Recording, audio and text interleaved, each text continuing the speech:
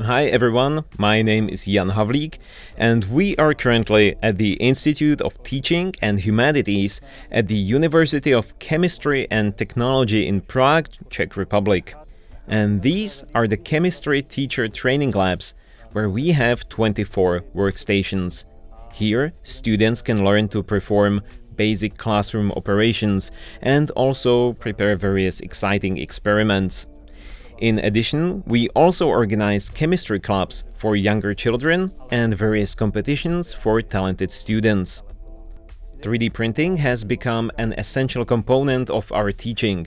We try to include it as much as we can, and it goes beyond the scope of our university.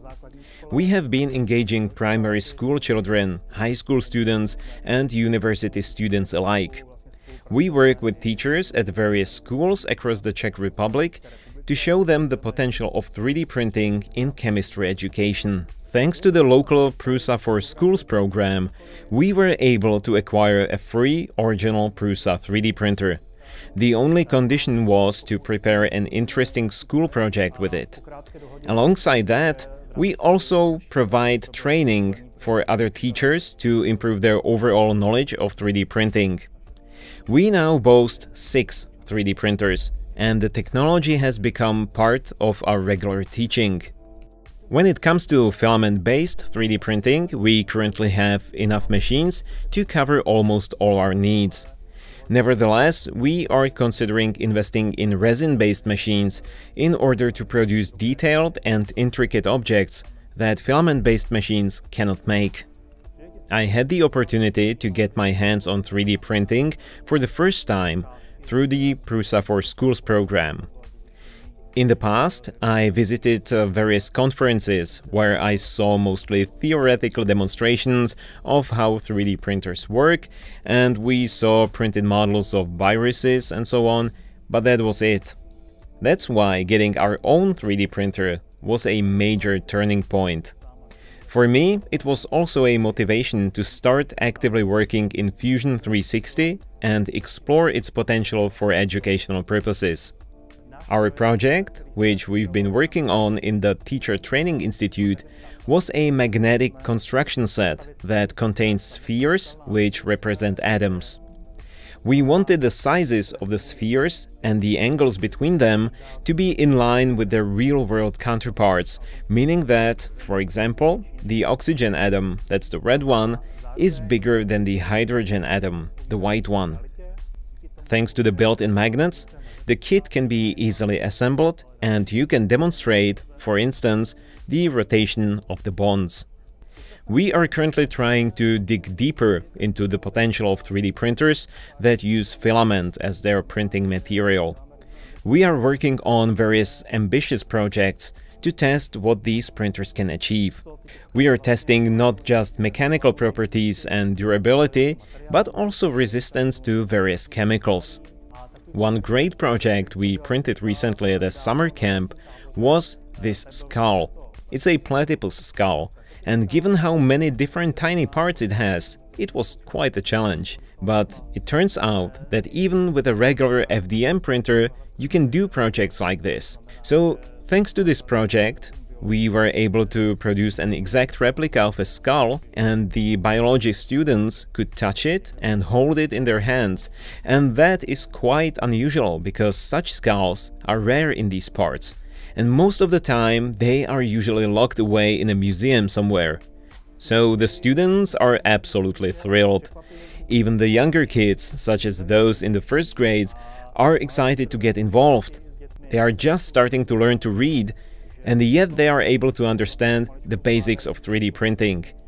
Of course, it's more about finding something to print on the internet, but they are able to grasp the basics of Tinkercad, so they can design something simple, and with a bit of help from us, they can actually create it. I'm a big fan of Prusa printers because of how robust and durable they are. I can take these printers, put them in my car and drive to the other side of the country, and I know they will work when I get there. Maybe some light calibration will be required, but nothing serious. So while the price of these machines is higher compared to cheap Chinese printers, It's this kind of reliability and robustness that make them so valuable to us. I could imagine our lives without 3D printing, of course. After all, I remember what it was like living without the internet, so this is somewhat similar. Just like the internet, 3D printing has become a part of our daily routine. It helps us every week in some way, and it's such a useful and convenient technology to have on hand. Things that used to be complicated to make and had to be custom made by specialized companies can be now done on site. We don't have to spend large sums or use complicated machining processes to have something manufactured. Although it's not just about making more and more complex and detailed models. For example, one student came up with this simple box that can be created in a matter of minutes. This box, which is attached to a mobile phone with rubber bands, is actually a very cheap spectrophotometer, and it's very practical. When I am out in the field, for example, with nothing more than a mobile phone and a few tic-tac boxes, I can detect the amount of pollution or determine the chemical compound responsible for the concentration of heavy metals in water. Normally, a professional device of this kind would be incredibly expensive. Yet here we have a clever solution for a fraction of the cost. 3D printing is not just about ambitious projects. It serves us in everyday applications too.